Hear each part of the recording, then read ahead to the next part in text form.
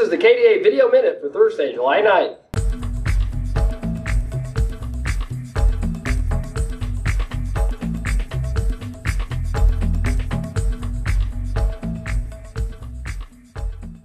Earlier this week, the Whitening Task Force that originally met about a year ago met in a conference call to discuss July 24th hearings for the Kansas Dental Board on their proposed rules and regulations that would clarify that whitening procedures are a dental procedure and can only be done under the supervision of a dentist.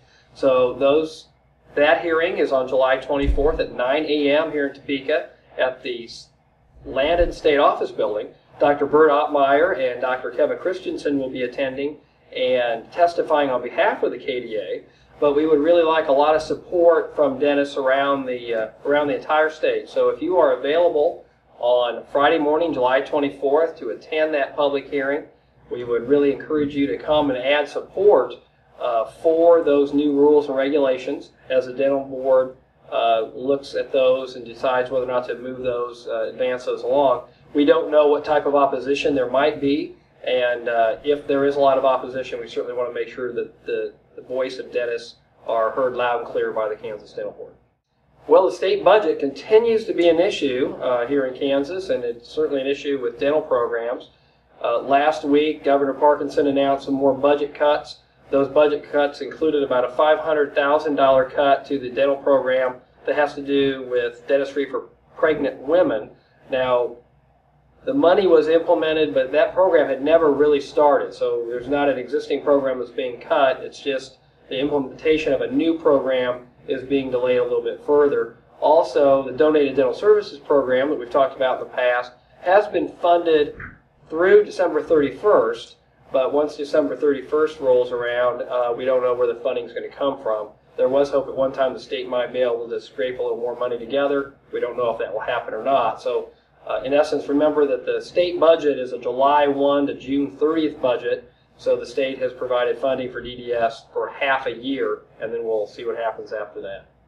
KCTV5 in Kansas City is a news station who's been interviewing dentists this past week regarding an issue on amalgam, or story they plan to run on Monday, July 20th.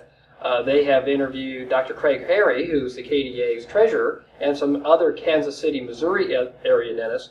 We don't really know what the spin is. Dr. Harry reports that the interview went very well, and we are hopeful that it will have a positive spin on amalgam as being a cost-effective material, long-proven track record, safe material to work with, and trying to combat some of the other people who think that amalgam, of course, is non-safe and it should be eliminated. So check your listings, especially if you're in the Kansas City area. Please tune in to KCTV5 on Monday the 20th and see if you can catch that.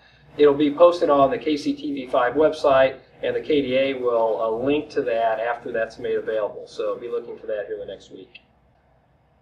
Well, unfortunately, the KDA Leadership Workshop at Flint Oak Hunting Preserve that was scheduled for June 26th and 27th last month was canceled due to lack of participation.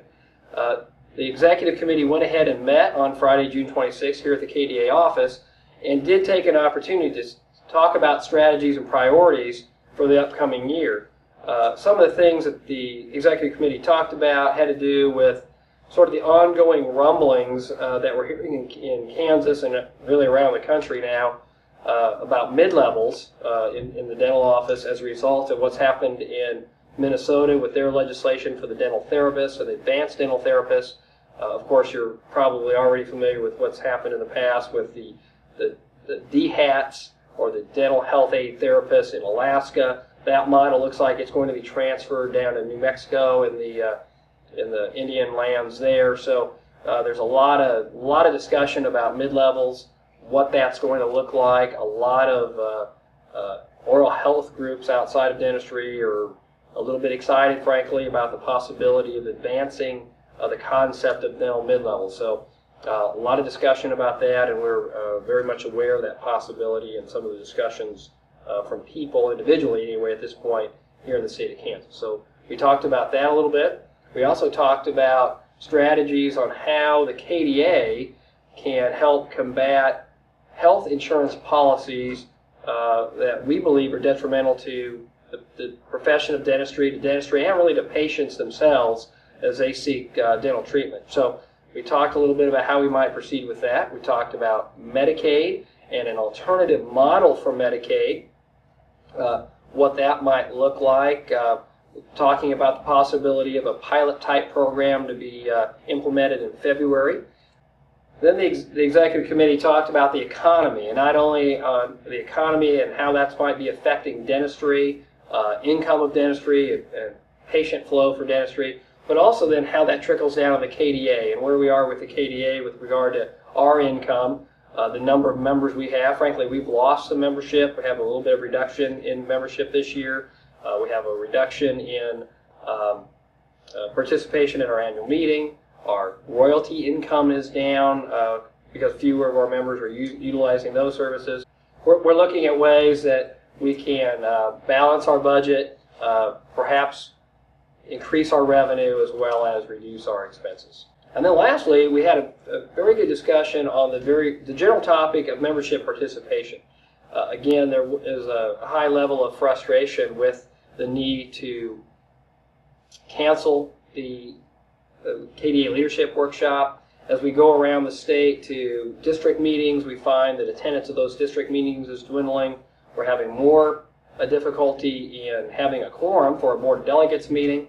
So there was a general discussion on some different ways we might structure and reschedule, and just to try to encourage more participation with our membership, as well as to create or infuse a level of passion and excitement for the KDA and the activities that are going on. So all these issues that I've talked about, you'll be hearing more about those in the weeks and months to come. But I mean, that's just a broad generalization of the things we talked about, but we did get into more strategies, and you'll be hearing more about that from KDA office and President Brett Roos as we move forward throughout the course of this year. Thank you for watching another installment of the KDA Video Minute. Hope you enjoy the rest of your summer, and we'll be back with you with another Video Minute in the future as the need necessitates itself. If you've already noticed, this hasn't been weekly over the summer, but as things come up that we need to talk about, we'll be sure to let you know and update you. Also through the KDA News and other venues. So enjoy your summer, and we'll be with you again. Please call the KDA office at any time if you need to talk to anyone. Thanks.